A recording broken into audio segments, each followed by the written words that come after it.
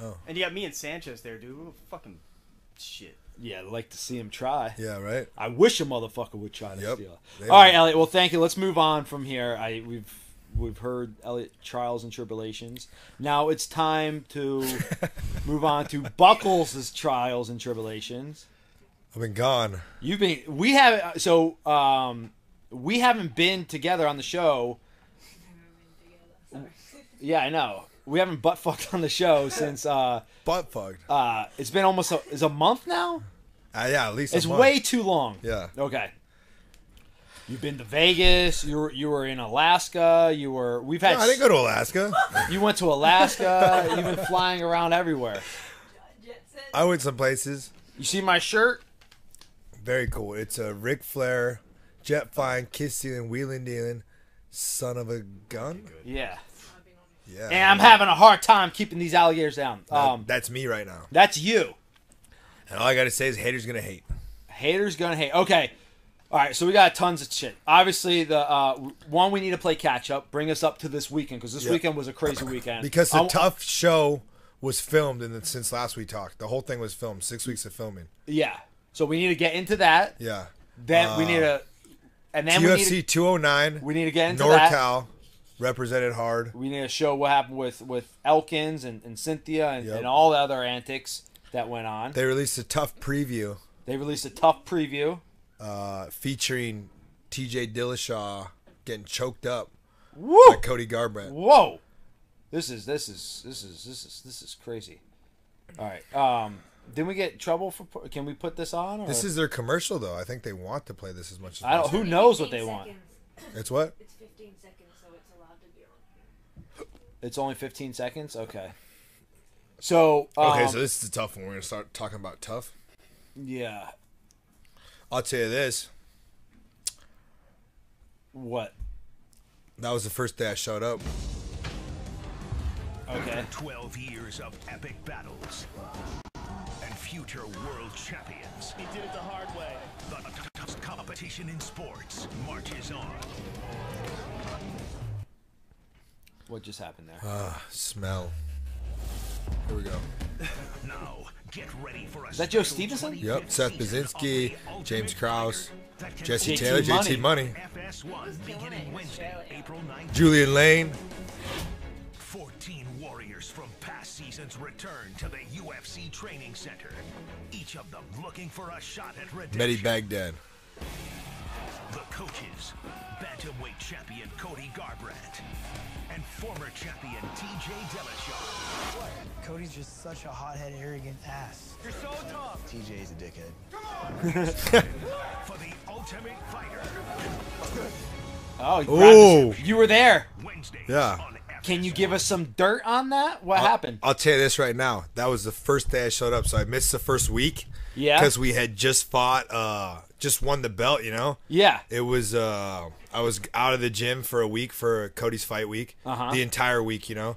I've been trying to leave, like, later in the week, like on a Thursday after our sparring day. Yeah. But I was gone that whole week, so I had to get back to the gym, and, you know, I didn't realize, like, it's just, at the end of the day, it's a reality show. Yeah. You know what I mean? It's like, I'm out there to support Cody, Uh-huh. support Team Alpha Male, you know, train Cody, and then do our thing with the guys. But it's just a reality show trying to build Cody versus TJ. Uh-huh. So I was gone the first week. The first week they picked teams. So when I got there, the teams were already set. So you didn't get to put your 2 cents in on who to pick.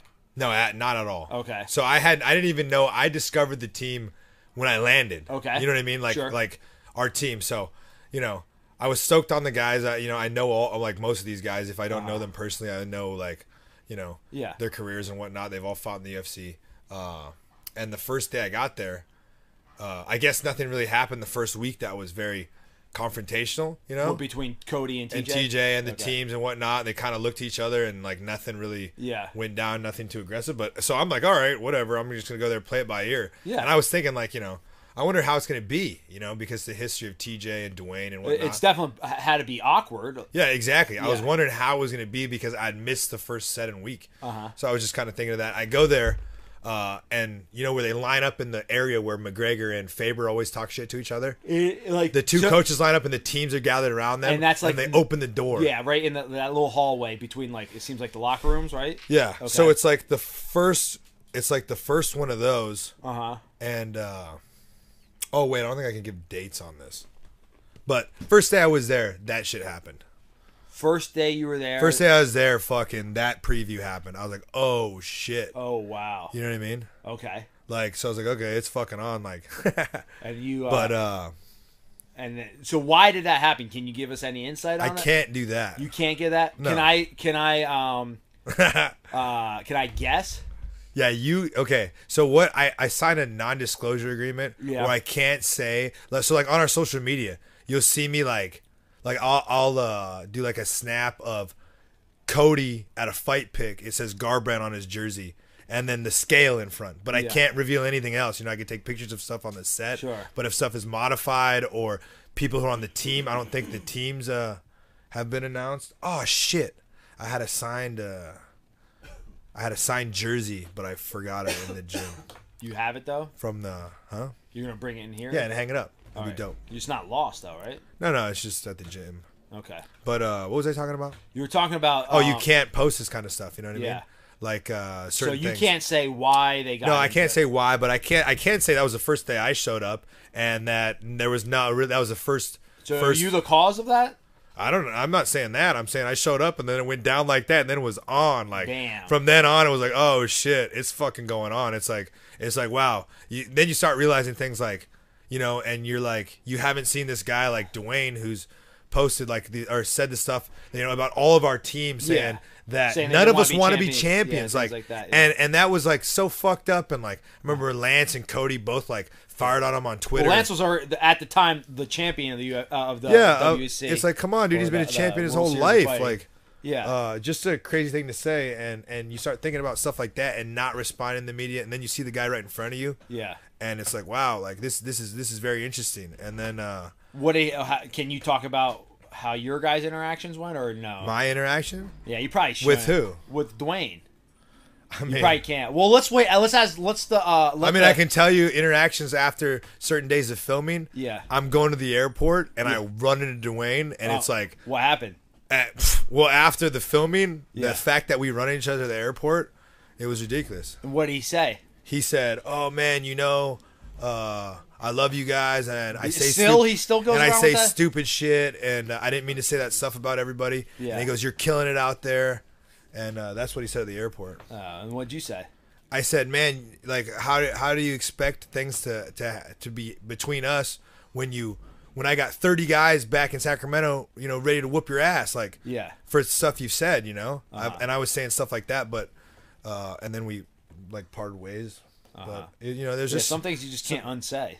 yeah, it's just like, dude, come on, man. Like, you should be like, I mean, whatever about the loyalty. Like, the loyalty thing is, you know, What is people. loyalty? Yeah, that's what I'm saying. I was just gonna say that people can misconstrue loyalty and say loyalty to this. You're loyal to this guy. You're not loyal to this guy. Yeah. You know, but you know, it's about respect, man. And you weren't on the map before Team Alpha Male, and you got to hold it involved in Team Alpha Male, and together blew you up and made you coach of the year and made your name, and you come back and you say this stuff about the team that did that for you. Yeah. It's like, dude, there's a lot of anger and a lot of animosity just on my part, just not talking. And then when you see the guy right in front of you, Yeah. and you see Cody and TJ who are not gonna interact.